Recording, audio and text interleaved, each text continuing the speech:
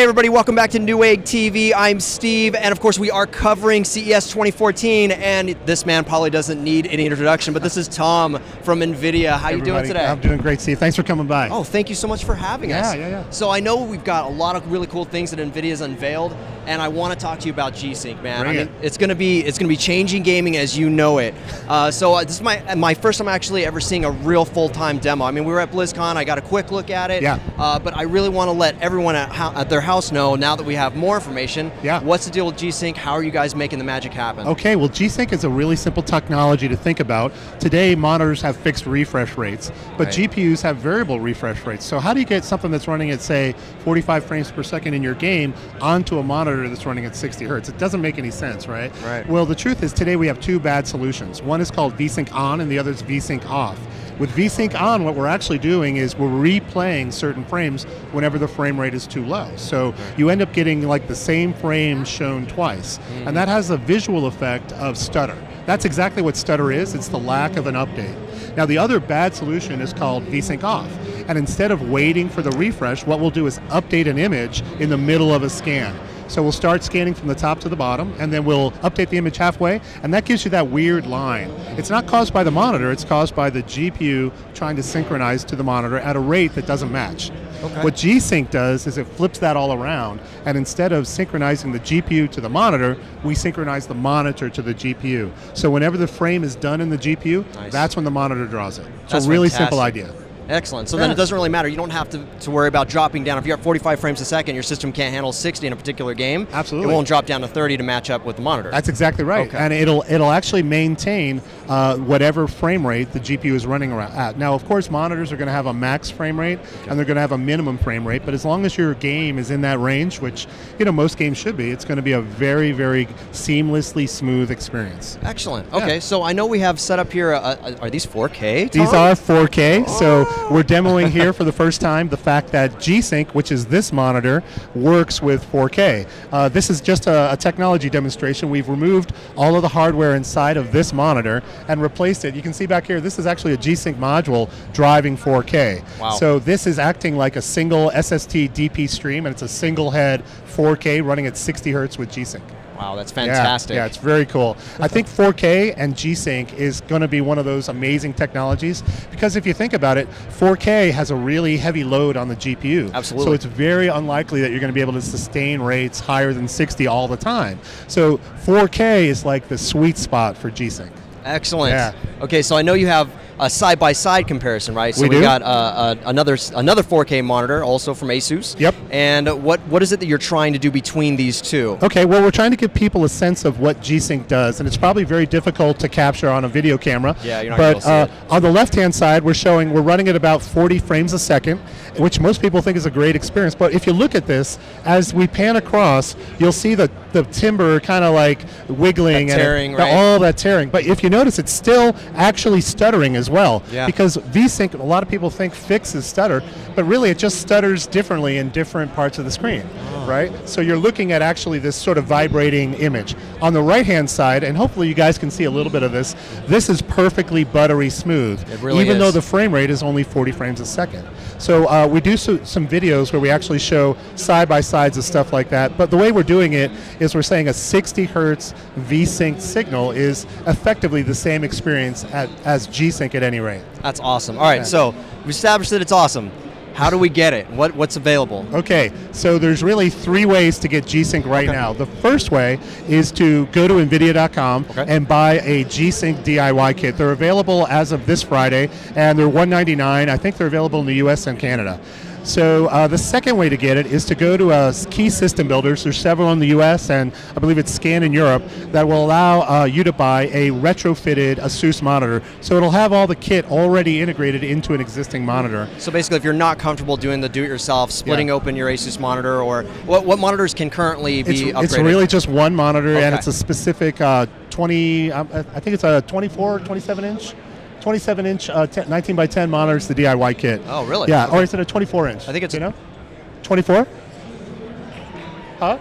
The Asus monitor that we do the DIY retrofit with. Yeah, it's 24-inch, 19 by 10, 144 hertz. Okay, good. So it's a 3D vision monitor. That's the one I have. I want to make sure that's yeah. I don't know the model number off the top of my head, but it's actually a really great monitor. Okay. So you can get that retrofitted by different system builders, or you can buy the kit and do it yourself. Perfect. But the real way to get G-Sync is to buy a new monitor from one of our OEM partners. So folks like ASUS have made a bunch of announcements here, BenQ, ViewSonic, and a bunch of others. So I'm very excited because this whole wall is brand new OEM versions of G-Sync that are coming and going to be available in Q2. That's awesome. Now, I just want to ask you one thing. Are there any caveats to installing it and using that upgraded kit on a current monitor? Yeah, well, G-Sync is for gaming.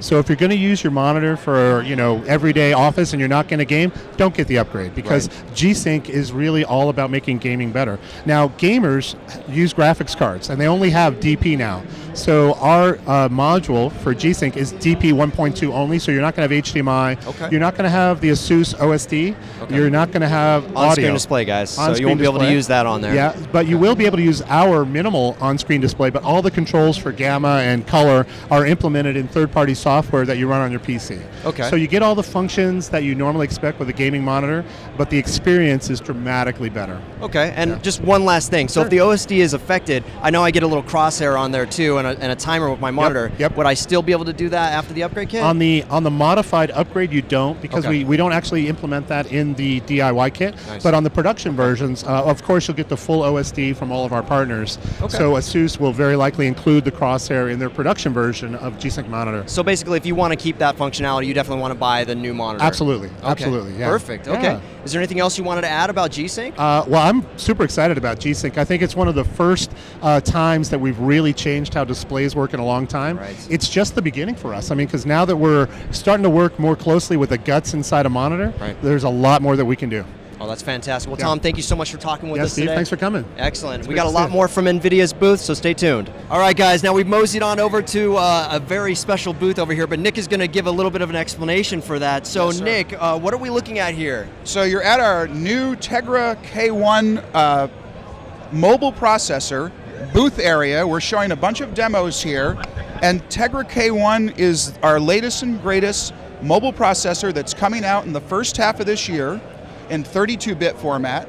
We also have a 64-bit design that'll be out in the second half of this year using our Denver architecture, which is our own ARM 64-bit architecture. We're an architecture licensee, so there'll be powerful cores, 7-way superscalar, really, really cool. Wow. But what we're showing here is the kind of scenarios, the kinds of applications we're showing are very high quality graphics. This is the first mobile processor that can run Unreal Engine 4.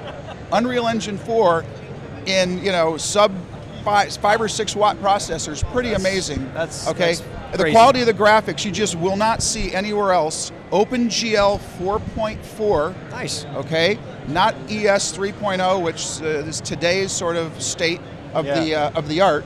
So we're going to see some pretty amazing games coming into mobile. It'll be much easier for the developers to bring their games now from the PC space down to mobile. That's awesome, yeah. Computational photography with 192 graphics cores. Kepler-based, right? Kepler-based. Nice. Okay, CUDA cores, as we'll call them too. Okay. And 4 Cortex A15 R3 processors in the 32-bit version with a 5th power saver core, okay, that allows us to run, for mobile, for applications that don't require that much, horsepower or background updates and things like that. So it's really going to be a rocking chip, and we're going to see it in a number of products this first half of the year. Excellent. Okay? And if you'd like, we can maybe zoom in here at this demo, which is an Unreal 4 engine demo of a living room. And I'm going to zoom around here and look around. This is near photorealistic looking, global illumination, high quality textures, lighting that just looks realistic. We're going to go zoom in here on this couch, for example, and look at some of the textures. It may not look spectacular yet, but as you get closer, look at that. The cracks in the leather, the way that it reflects, I mean, it's phenomenal. Out of a mobile device. A mobile device doing this kind of rendering is unheard of. Unheard of. Now we're going to go look at the floor as well. Let's just take a look at some of the wood grain. and the reflections. See the reflections in the floor, the light reflections. Following the boards there. This is really going to bring amazing looking content to the mobile environment. Let's zoom back out, okay, and look at the whole living room, okay. So pretty cool. Yeah, okay? no, that's spectacular. Yep, Excellent. So really excited. We're going to see a number of products. Like I said, we don't have, we have demonstration products here. This is our Tegra Note design reference platform that has the K1 in it. So Tegra Note, this in the market today, has a Tegra 4. But this is showing the K1 in the same sort of form factor. And of course, we'll see it in phones, tablets. We'll see K1 in clamshells, all-in-ones. I mean, you can go right up the gamut. And certainly we have the 64-bit architecture, same thing with Tegra K1 64-bit. Yeah. So that's pretty much it. Excellent. Okay, well, hope Nick, it helped. I know you guys also have a bit more to show us. Hang Yes. on a second, we're going to run right over to that next booth. Okay guys, we've moved right along to the automotive section of NVIDIA's booth, and I'm here with David, who David has been explaining to me the amazing technology that the K1 processor's been actually been able to implement into mobile devices, in this particular case, a vehicle, right? Absolutely, absolutely. Excellent. Yeah, we're actually really excited about the work that's ongoing in automotive. We truly believe that that the car is perhaps the largest and probably maybe most expensive mobile device that you will ever own. I completely agree. So with that, maybe let me show you kind of some of the work that we're doing with K1 in a vehicle, and show you kind of the graphic performance that you can come to expect from your next generation vehicles. It's going to be crazy. That much horsepower in a vehicle, I mean, no pun intended, but that much graphical horsepower in a vehicle. I want to see, what do we have here? Absolutely, so let me take you right in. So what we have here, this is a K1 developer's tablet that essentially is running Android, and on top of that we have basically a configuration application that was created in a tool that we also provide that's called UI Composer. Okay. That tool then allows us to create and take 3D geometries, and on those geometries then customize the look and feel of that actual surface. So we can apply either different colored materials, we can apply different materials in terms of, you know, a metal, a porcelain, a plastic, and just give this the overall customized effect that you or I might really like to see in our vehicle. Wow. And what's really powerful about the way that K1's doing that is that these are actually photo accurate materials. So this is the same material like if you went and scanned like a piece of brushed aluminum, or you scanned a porcelain, or you scanned plastic. Yeah. This is a recreation of that in real time. I'm reminded of the Shield unveil, how you guys actually had the demoed Shield, you know, like a fully CG Shield on stage. That was awesome.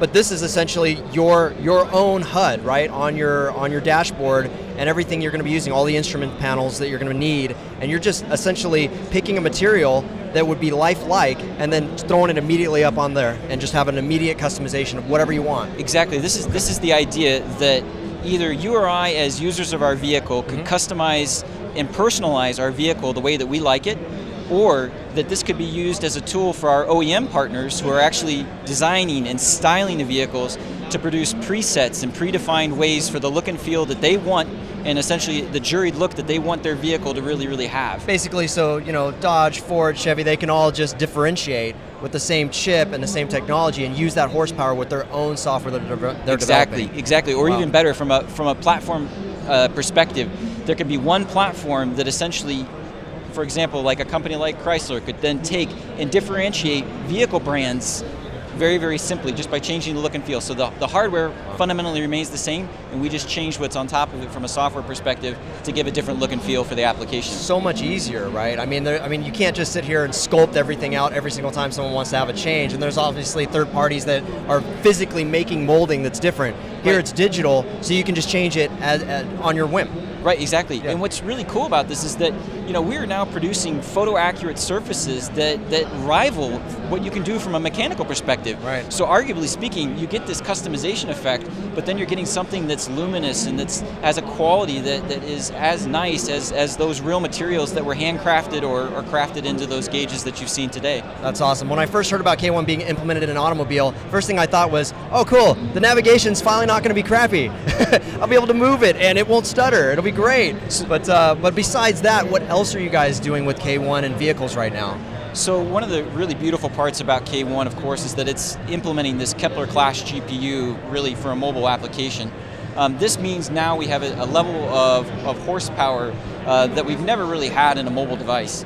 Right. This means that we can then bring the same work that we're doing from a high-performance computing perspective into a vehicle environment. Nice. That essentially will allow us to take that discrete GPU and use it like a general-purpose parallel processor.